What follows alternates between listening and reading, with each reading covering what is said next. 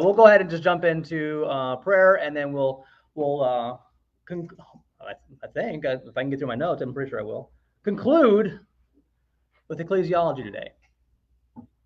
God in heaven, thank you so much that we are privileged and we're honored to be able to gather together in peace, to see who you are, to read your word, to grow in grace and knowledge of you. It is something that is not a difficult task, but it does take its dedication, and we pray that we do it honor. Thank you for those who are here. We pray for those who are not, as they either traveling or ill or just too far away. Although they are of us, we pray for those who are not with us right now. We love them, and we pray that we continue to show grace and mercy to everyone that we see, that we are an example of how to be a believer, a group of believers that truly care about each other and love, grace, and mercy, as you have shown us love, grace, and mercy. Thank you for everything. In Jesus' name we pray. Amen. All right. Ecclesiology. Once again.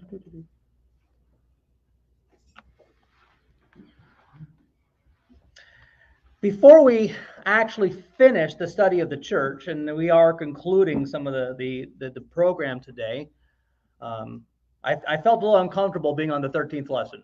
Like, oh, that's bad luck, isn't it? Could we just skip 13 and just move to 14?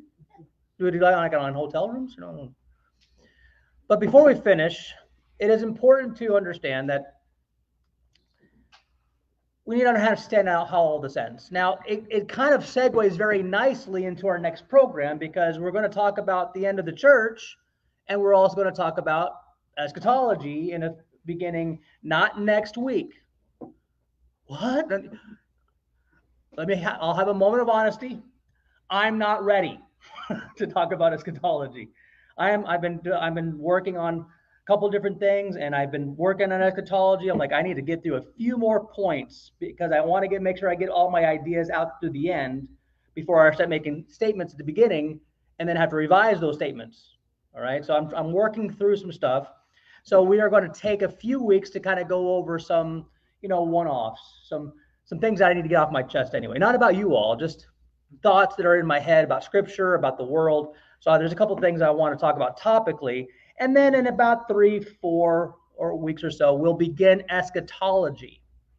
It parallels perfectly with what we're doing on Wednesdays, by the way, because we're beginning Matthew 24 and 25, which is eschatology. So it's going to be just nice and parallel for a little while. But we need to find out exactly how this ends. We're here. We're part of the universal body of Christ. What's the end game? Is there an end game? What's going on here? So we want to make sure that we understand this to the best of our ability and be biblical, not theological. Do you remember what I mean by that? Biblical, not theological. Theological says that there are things that people have taught previously that have a lot of times come from an inference. An inference of, hey, if this is true, then this. And they'll cling to the inference as if it were from the Bible, but in actuality, it simply just came from a logical leap, okay? Without getting too much into eschatology, again, but we do want to make sure that we understand what is the future for this church. And so we want to talk about the conclusion. Now, again, this is a concluding message. I have at the end what we've covered as kind of like the concluding points. If I can get to that, we'll go ahead and do that. If not, it'll be in my notes. The church, as an organization, for many years and by many people, have taught that the church is an eternal program. So most people, when you talk about the church, will teach it as the church is universal, not only of all the believers everywhere, but of all the believers for all time, from Pentecost to rapture. That is the embodiment of the church. And they'll teach it as an eternal program. So the people that came before us, they're still part of the church. And so, and I'll tell you right now, that all sounds well and good. But when you start going into the text in which they use to defend this, I think we have a little bit of an issue here. The first passage they go to defend the universal makeup of the church or the eternality of the church is Matthew 16:18. In Matthew 16:18, this is when Peter says that Jesus is the Christ, and Jesus says, "Blessed are you, Simon Bar-Jonah, because flesh and blood did not reveal this to you, but my Father is in heaven. And I say that you are Peter, and upon this rock I will build my church, and the gates of Hades will not overpower it." And they say, see, the church is an eternal entity because nothing will overthrow it. Now, I know that everyone here has not been in my Matthew class. Do you remember the lesson from this, for those who are there? Okay, Matthew 16:18. It is the word ecclesia. You remember our lessons on ecclesia. It does not always mean the church. Okay, ecclesia here, I'm going to give you my conclusion because I don't have time to go into all the exegesis for it because that took me an entire lesson last time. Okay? But we understood that this is not about our current administration. He is not talking about what he is going to do in our time, in our administration. This is rather about the remnant theology of Israel. In Israel, there will be a time in which he will build up his remnant. Matthew 16:18 is about the kingdom of heaven. How do I know that? Next verse, I will give you the keys of the kingdom of heaven. It's not about the establishment of the next stage. Now, people say, well, didn't Peter have the keys of the church? Nowhere is that stated. So and we talked about when do we think Peter will take on that responsibility? I think he'll take on that responsibility in the kingdom of heaven. Okay? Where he will be able to, and again, what does a key mean? Do you remember the times in which people used to get the key to the city? Does it mean they're mayor? They're not mayor. It's an honorary. You know, it's like, look how it's a great blessing. I think personally, just to be kind of like, flipping with it, that after the kingdom is established, Jesus is going to call, okay, Peter, come up and get the keys to the kingdom. And he'll have the keys. Now, will he have authority with that? Yes, obviously, that's in 19. But this is not about the next administration. This is about the ecclesia that Jesus Christ will establish based upon himself and the proclamation that he is the Christ. Now, is there similarities between our administration and that? Yes, but this is about the eschatology of Israel, the remnant theology of Israel. The concept of the church, our time, being eternal cannot be established from this verse. Why? Because it doesn't say it. It does not say that. It's not referring to our time. The second passage that is often used to establish the church in kind of eternal perspectives is Revelation 19. And Revelation 19, 7 through 8, and also 21, 9 through 14. So those two passages there usually are relating to, they will say, this is where the church comes back on the scene.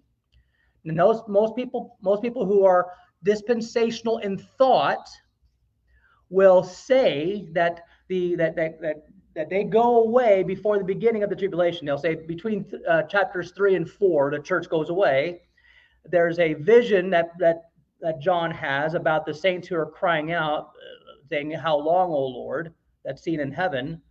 Some people talk about the elders being part of the church, but most people, when they get to Revelation 19, they say, see, here's where we, the church specifically, come back. Let us rejoice and be glad and give glory to him, for the marriage of the Lamb has come, and his bride has made herself ready. It was given to her to clothe herself in fine linen, bright and clean, for the fine linen is the righteous acts of the saints. And they'll look at this passage and they'll say, the church is the what? Bride of Christ. Where do they get that from? Well, they start here and then work backward towards other passages which could be used to, which what they say is alluding to the bride of Christ. They couple this with Revelation 21, 9 through 12, 9 through 14. One of the seven angels who had seven bowls filled with the seven last plagues came and spoke with me, saying, "Come here, and I will show you the bride, the wife of the Lamb." And he carried me away to the Spirit to a great and high mountain and showed me the holy city, Jerusalem. And I go, so when we had this discussion before, Luther talked about this in his lessons. I talked about this previously. We had a conference here in which Eric also presented this information and said, the bride's the Jerusalem. And how do they kind of explain this, by the way? Do you remember? They say the church fills up Jerusalem. Jerusalem, New Jerusalem, is filled by the church. And this is where you get this concept of a church, the church, us, Pentecost to the rapture, being the overall entity, the overarching administration, which will even encompass Israel. They say the main claim is that the church is the main focal point. The main focal point of eschatology. It's not. Okay? We'll talk about that when we deal with eschatology. Well, we've been dealing with that in Matthew in parts. All right?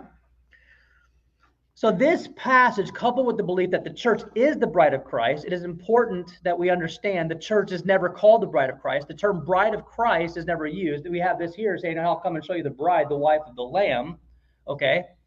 And again, they get into some differentiation. They say Israel is the wife of God. The church is the wife of the Lamb.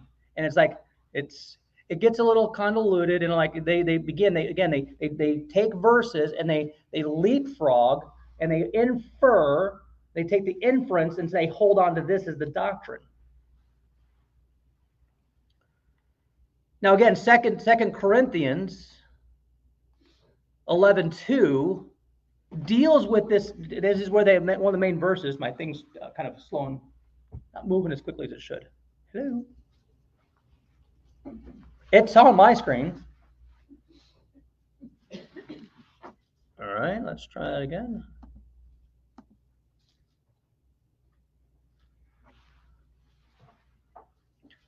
By the way, this is one of the reasons why I've kind of inferred to a few people that it may be time to get to update. Since it does not want to cooperate. 2 Corinthians 11:2. You can turn there if you like. We'll do this old school. You remember before COVID, I never had verses on the screen? Every single time we read a verse, everyone turned to there. I like that, but I understand that there's people who like that too. Well, I'll just move to this slide because the verses aren't coming up for some reason.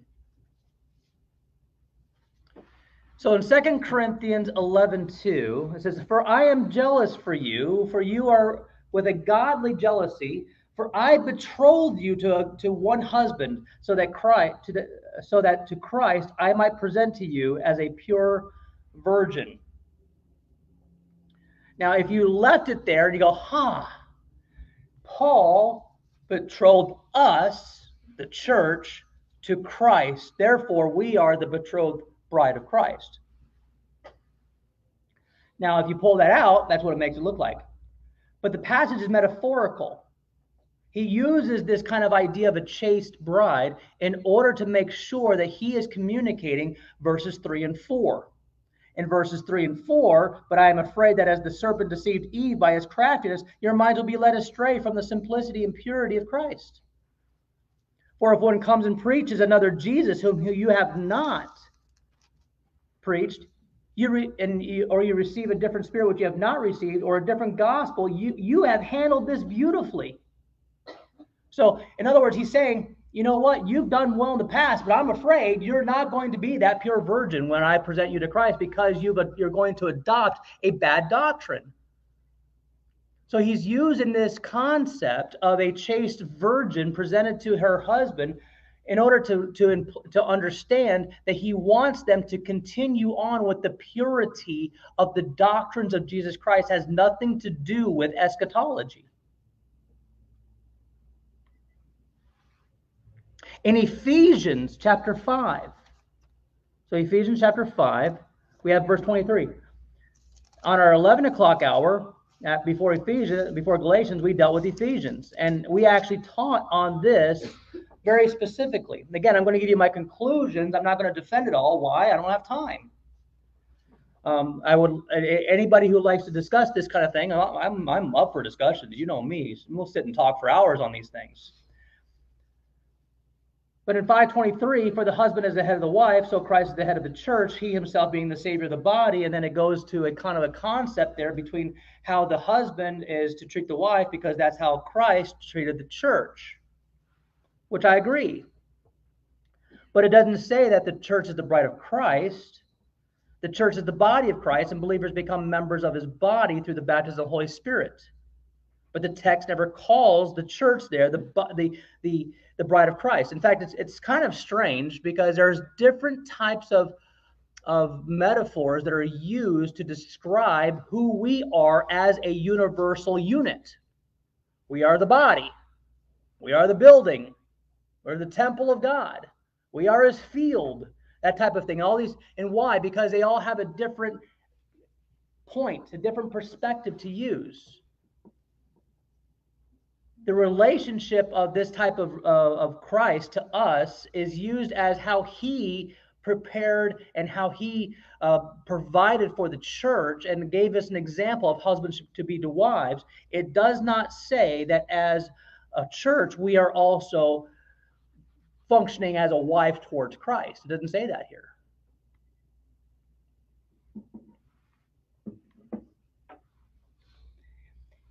So the main emphasis, typically, when it comes down to the eschatology of the church being eternal, is usually focused in Revelation 19 and 21, which we've already read. And notice that it talks about the saints. Now, this is where a lot of times people, they will paint with a broad brush. Well, it calls believers in the letters saints, and so therefore, who are the saints? They'll say that's the church. No. Anybody reconciled to God is called the saints. In fact, in Ephesians, it says, you, church, have part with the saints. And we can make an argument that the saints refer back to who? Previous believers in God. Those who have been reconciled to God, I would say, from Adam. And so there's a co-heirship. Now, how I've explained the heirship in the past is that there is an heirship for Israel, and there's an heirship for believers who are not Israel. And they run parallel in eschatology. We are part of the kingdom of God, but we are not ruling and reigning from Israel. That's Israel's job. We'll be ruling and reigning from outside of Israel, what I've, kind of like that spillover from the actual kingdom of heaven, which is the restored kingdom of Israel. So saints, holy ones, and that's anyone reconciled to God. Enoch, according to Jude, prophesied this, that he comes with many thousands of his saints. The reason why the translators don't translate that saints, but they translate it holy ones, is because they go, oh, well, we're not talking about the church, because Enoch did not know about the church, so how can he prophesy about it?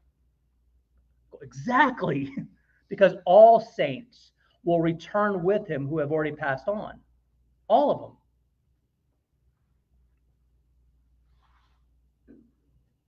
Revelation, specifically talking about Revelation 19:21, we have to remember that Revelation is the culmination of the promises, the prophecies, and covenants made to Israel.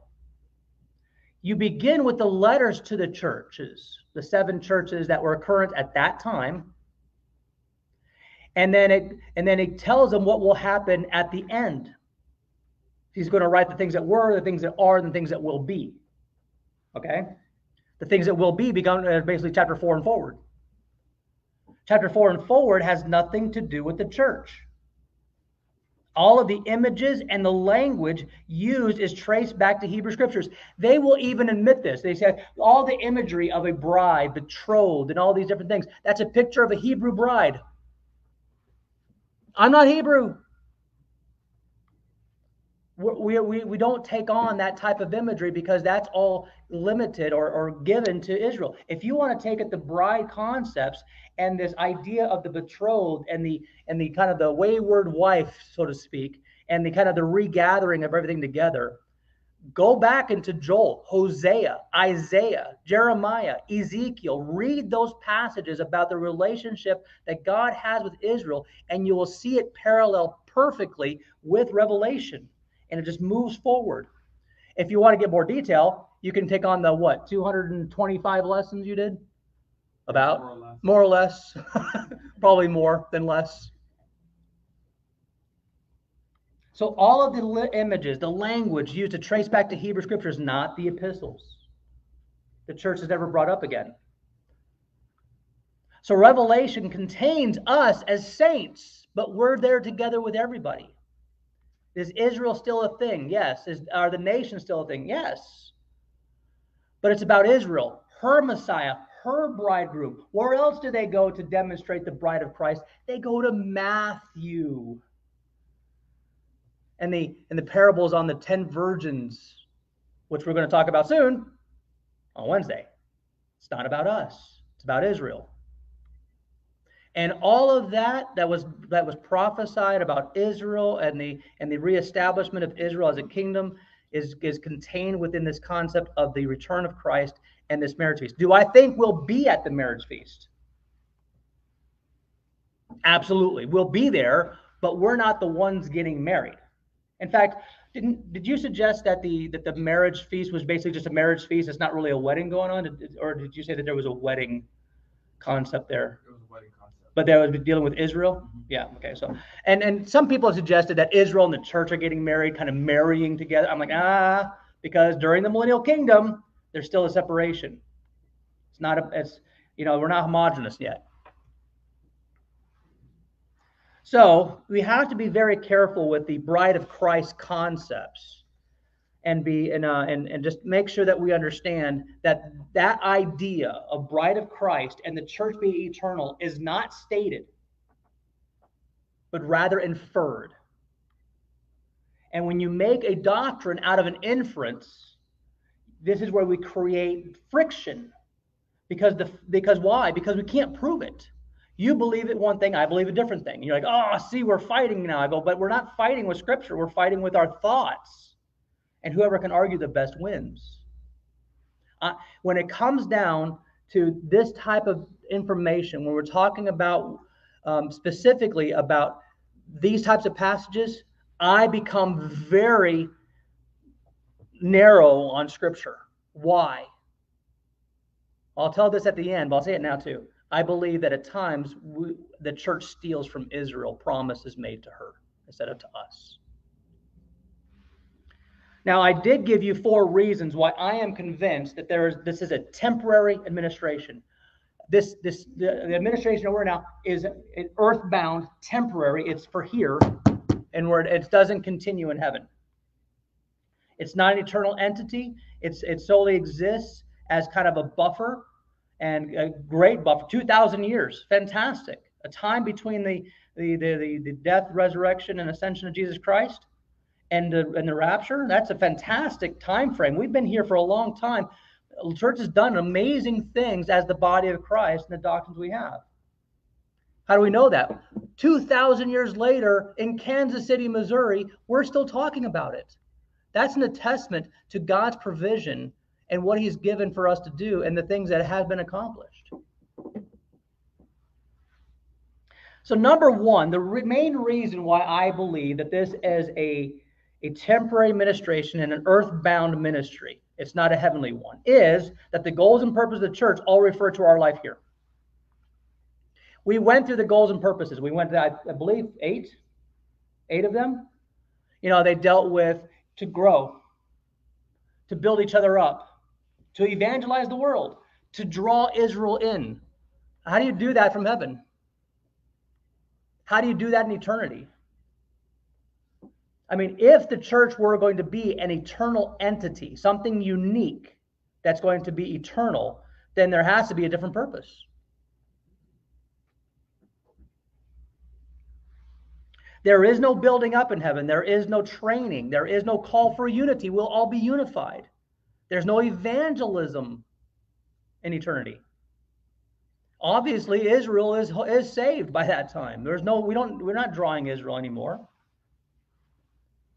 So therefore, because of this, because the goals and purpose of the church all refer to our life here and basically unto this age, until the end of this age, that I am convinced that it does not go forward into that. Second, the dead in Christ are not referred to anywhere as the church or the body.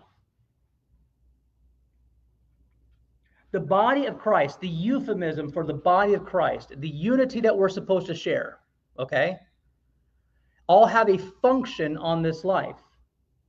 So if like, again, there's the old, Casting Crowns song. If we are the body, why aren't his hands serving? Why aren't his feet going? That type of idea, right? So in heaven, how are we supposed to function as the body of Christ? Are we retired? The retired body of Christ, is that the heaven? I don't, that this is not explained. And furthermore, again, from heaven, how is the body supposed to function? When we are no longer the body of Christ, we are what? Face to face with him. Third reason, the body of Christ is used to demonstrate his function. It goes back into the number 2 as well. The body of Christ is used to demonstrate his function in relation to one another and to unbelievers. So there's 2 main purposes for the body. Number 1, to edify itself in love, to build it up in truth and to serve one another so that we're all satisfied, that there's no need. If there's a need that needs to be met within the body, we're supposed to fill that need. Furthermore, there's supposed to be an outreach concept there too. So the body language, pun intended, thank you, is that of what we need now due to the weakness of our flesh. When we're gone, our flesh is put aside. The mortal puts on immortality. The corrupt puts on incorruption. Therefore, we no longer are, the body then no longer has a prescribed biblical function. Now, what did I do that I just accused other people doing? Inferred. I inferred. So therefore, I can't really establish myself fully upon this. But there's one passage, exegetical analysis, that I believe demonstrates that this current administration is temporal. And that is Romans 11, 17 through 25. Romans 11, 17 through 25. Hey, look. It worked.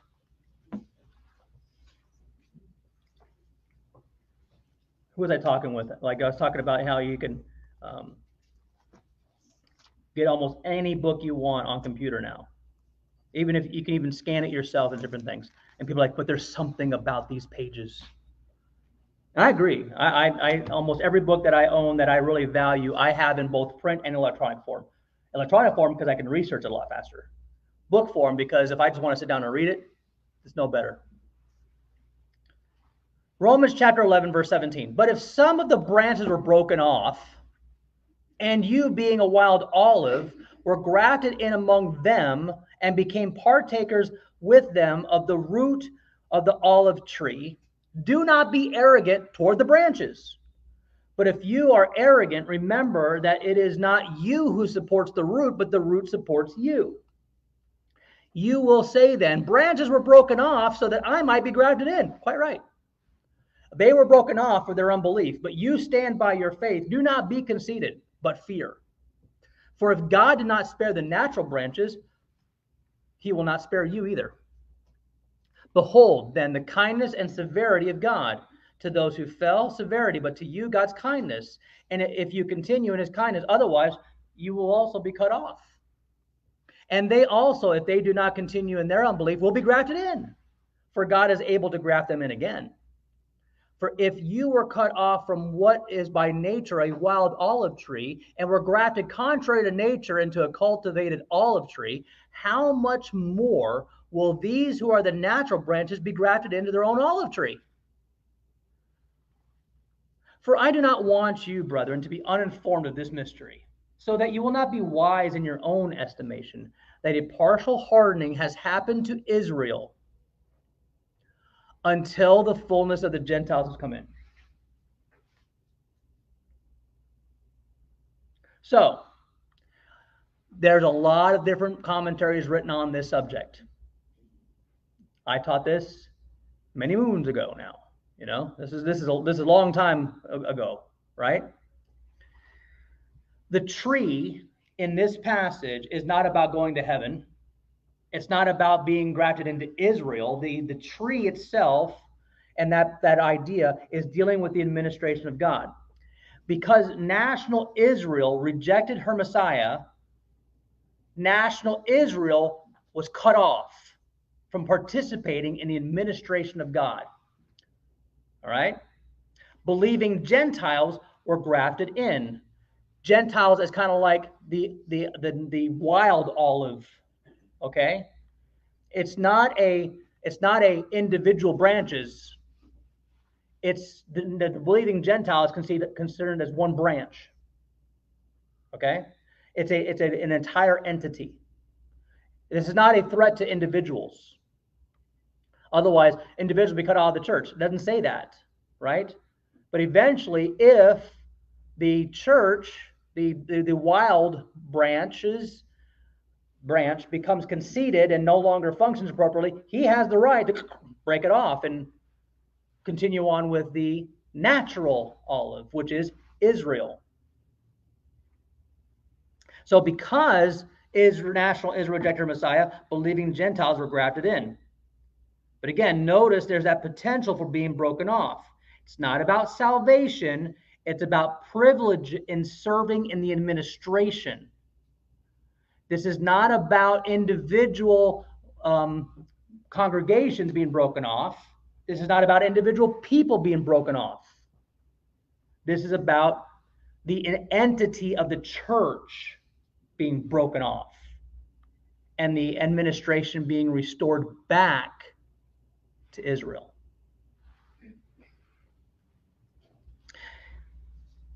The fact that national Israel failed as a nation due to unbelief is true. And he says, but don't become arrogant because you're not better than Israel was. You just simply believe.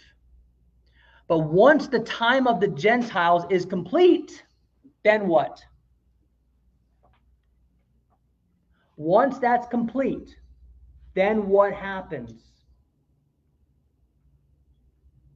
What happens is the administration goes back to Israel.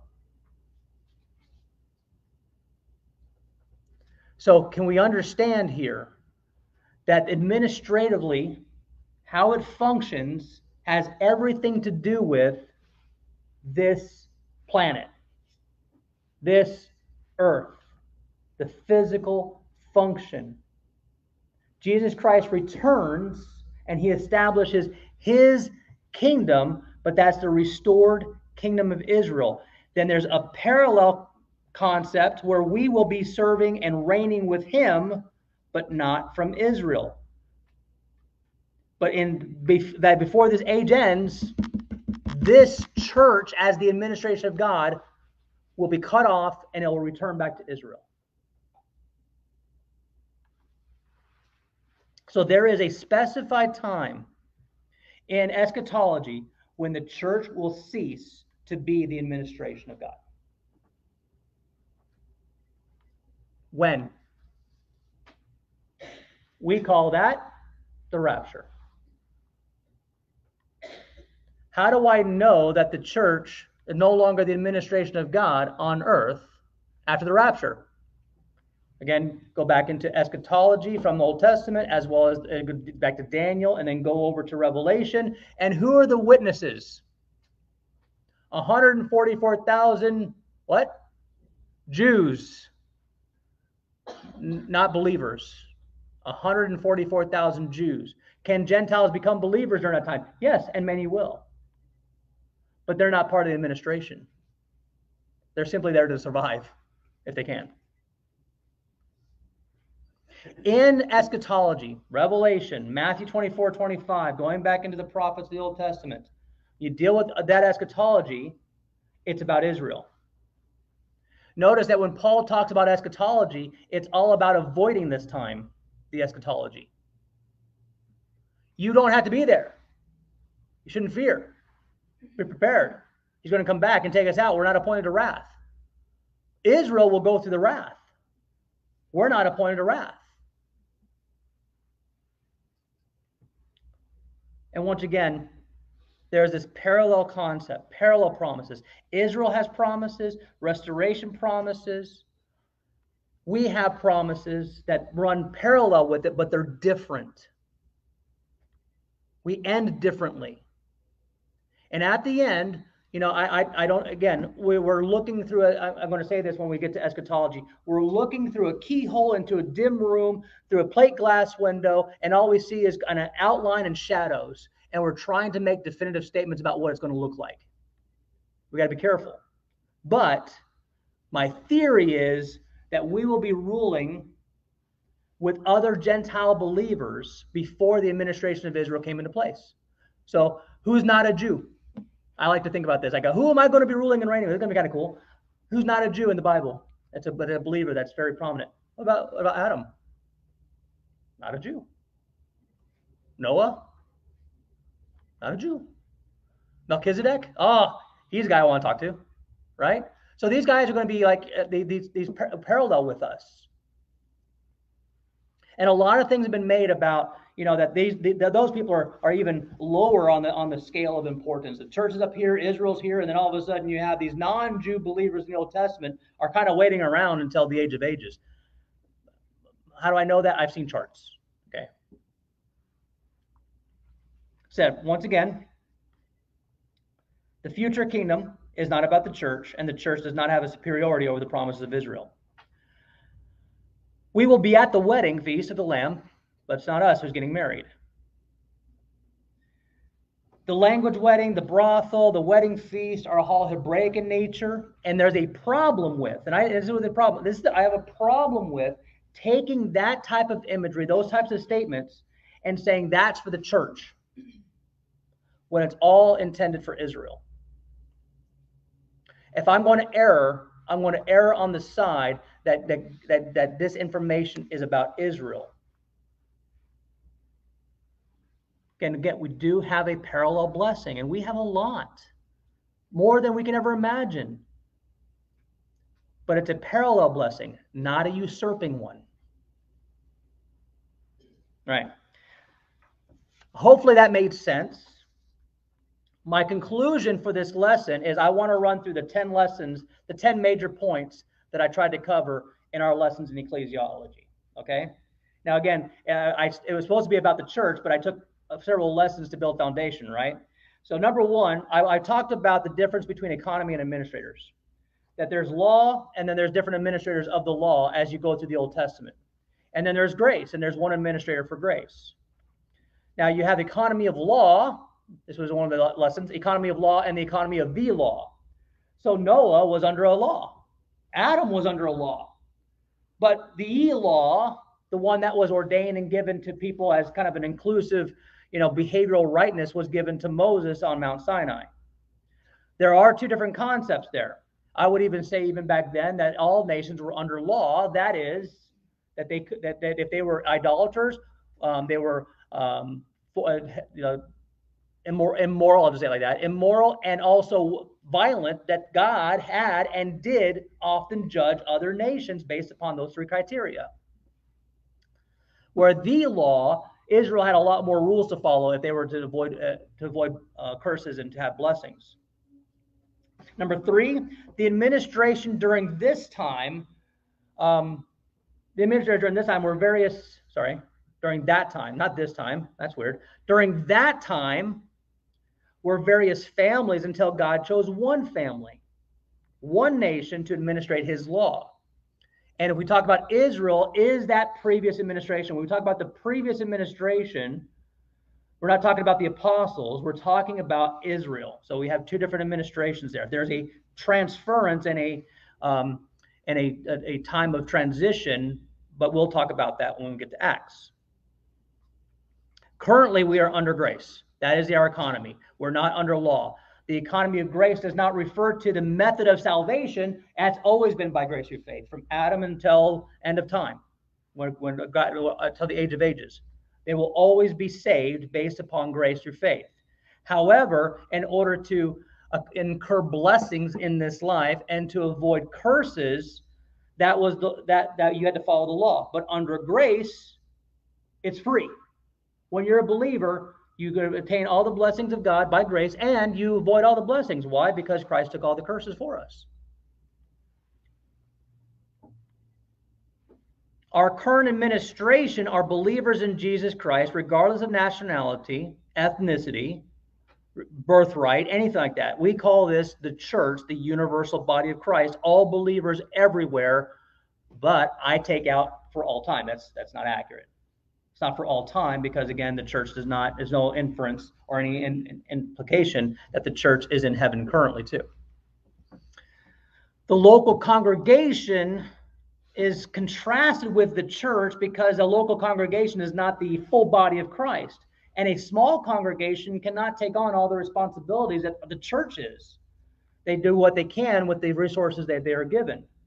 Paul talks about that when he writes to the Corinthian church in Philippians, that out of what you have, this is what you provided.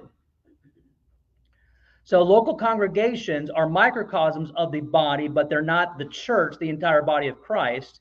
And we have to make sure that we understand the difference there. A little bit of semantics, I play with that one. We also talked about the distinctions between the church, that is the universal body of Christ, and Israel, and how they were different. This is why we can't go back to the Old Testament, Matthew, Mark, Luke, John, or Acts, to determine exactly what our responsibilities are as a church when they're talking oftentimes about Israel.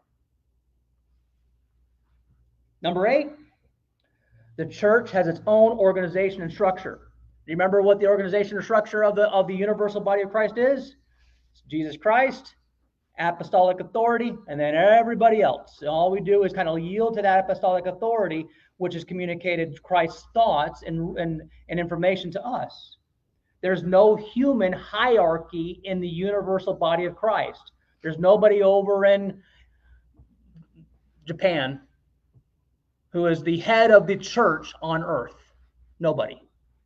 This is why we don't like denominations or even having another entity kind of try to tell us what we need to do here. We believe in autonomy of the local organization. So local organizations also have structure.